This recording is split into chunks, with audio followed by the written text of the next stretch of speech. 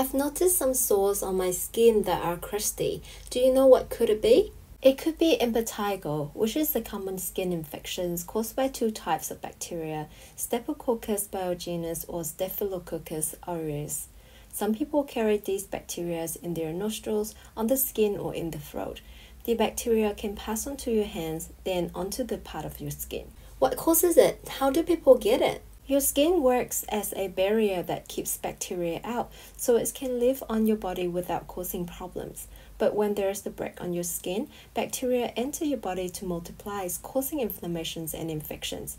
Impetigo can also happen on healthy skin where there is no break to see. What are the symptoms I should look out for? Impetigo usually start as little blister. When these break, they start to whip, usually pus or sometimes a clear liquid.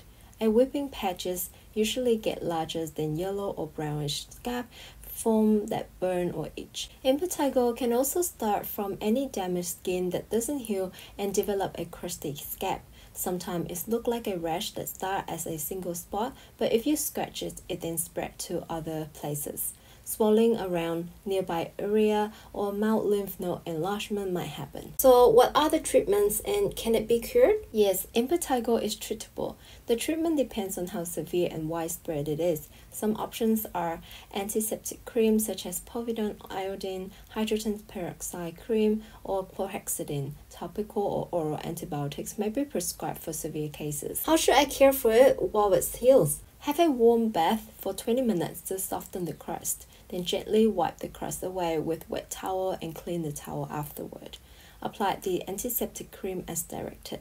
Cover the sores with waterproof dressing. Dispose used dressing in tight plastic bag to prevent spreading. Avoid scratching or touching the sores directly.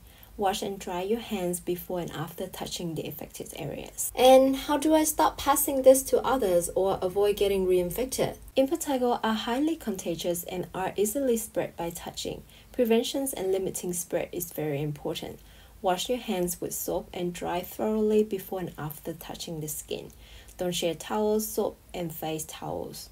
Wash your clothes, towels, and beddings in hot water and dry in the sun or in a hot tumble dryer. Put all used tissues and dressings in a rubbish bin with a lid. Avoid swimming until all the sores have been healed. That was so helpful. Follow Selene the nurse to learn more about your health.